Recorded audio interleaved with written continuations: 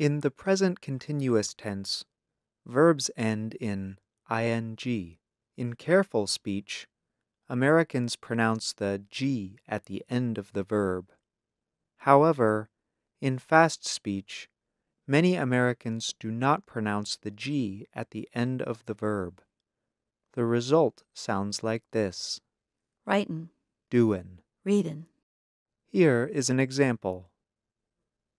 Careful speech. I am reading a book. Fast speech. I'm reading a book. Now you try it. Make I am shorter too. I am recording my show.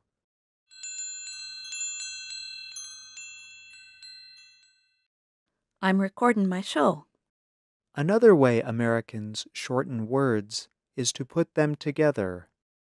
What and are often sound like water. Now you try it.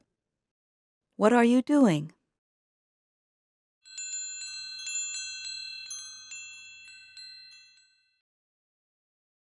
What are you doing?